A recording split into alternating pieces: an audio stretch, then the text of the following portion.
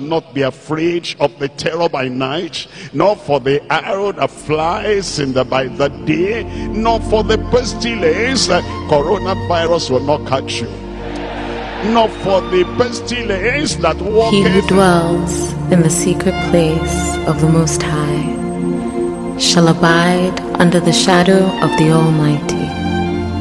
I will say of the Lord, He is my refuge and my fortress. My God, in Him I will trust. Surely He shall deliver you from the snare of the fowler and from the perilous pestilence.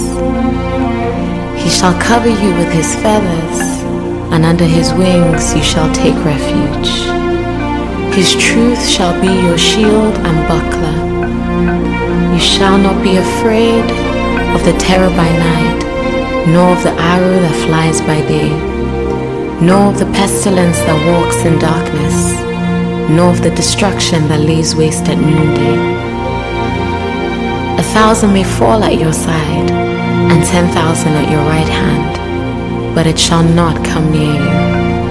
Only with your eyes shall you look and see the reward of the wicked.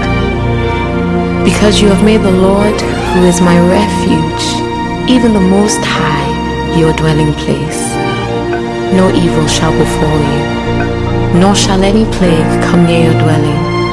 For He shall give His angels charge over you, to keep you in all your ways.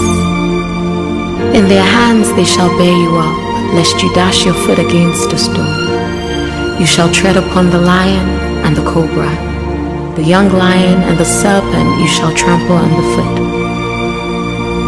Because He has set His love upon me, therefore I will deliver him. I will set him on high because he has known my name. He shall call upon me, and I will answer him. I will be with him in trouble. I will deliver him and honor him.